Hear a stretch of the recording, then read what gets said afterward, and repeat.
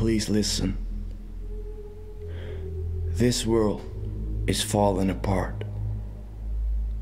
People are dying, starving, killing, and selling their own hearts. I mean, this is horrible, and it is totally wrong at first, but there is something else, and maybe it's even worse. Because somehow, some people haven't even got a good reason to live.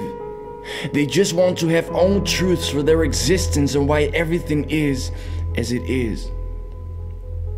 They are so deluded and filled with lies, and they believe in false miracles. They think that they are God, but also say that we're just animals. No one knows what is really worth it.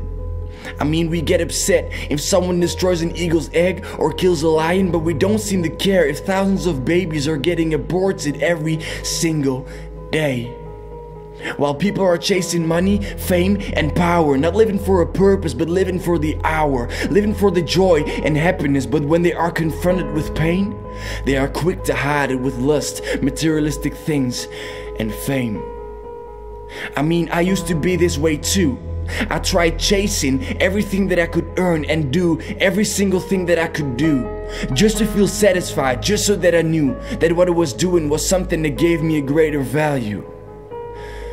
But I have no value in the eyes of this world.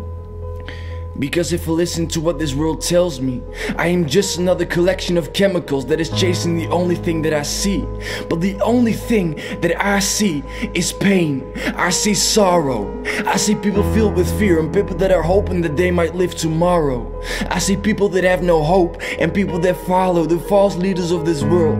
But they are also filled with this nonsense that humans have evolved from primates, that everything originated from some sort of explosion. But if I look at an explosion, I see destruction. I see people dying and families facing abduction. This world is falling, and it will fall even deeper, I know, because prophecies that were written say so, that this generation will be filled with unrighteousness and it will only grow. But we can slow it down, because there is hope. And no, it doesn't come from this world. This is what I know.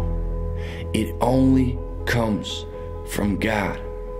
And God tells us this: if my people that are called by my name shall humble themselves, pray and seek my face, and turn away from their wicked ways, then I will hear from heaven, forgive their sins, and heal their land.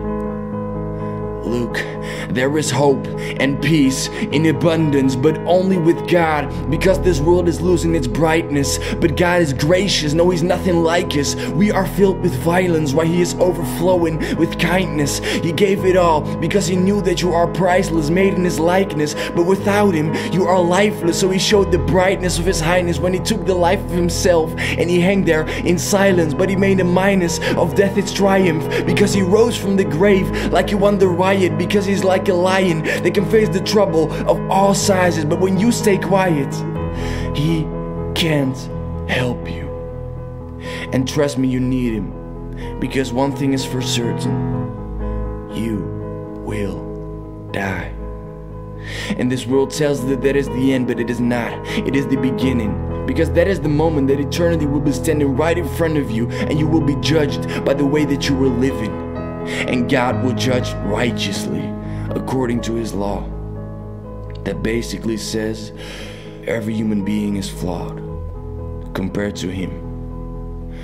So that means you'll end up in hell. And I would hate this to happen to you, because you don't have to. See, God made a way to escape this. There is only one way to enter heaven, because there is only one entrance, and that is Jesus.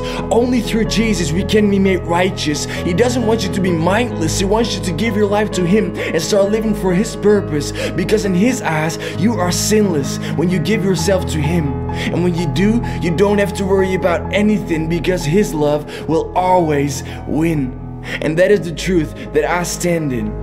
Now, He doesn't promise that your life will become easy when you follow Him, because there will still be pain, struggles, and sin. But He does promise that He will provide the strength you need to get you through the fear, persecution, struggle, darkness, sickness, regret, doubt, pain, weakness, loneliness, and addiction that you might find yourself in. So let the name of God be glorified throughout all generations, the young ones, the elders, the people of all ages, the people throughout all the nations, Americans, Europeans, Australians, Africans, and Asians, everyone. It don't matter who you are, because God sees your heart and He can heal your scars so that your past is lost, for He paid the cost through the work on the cross so you can make a new start.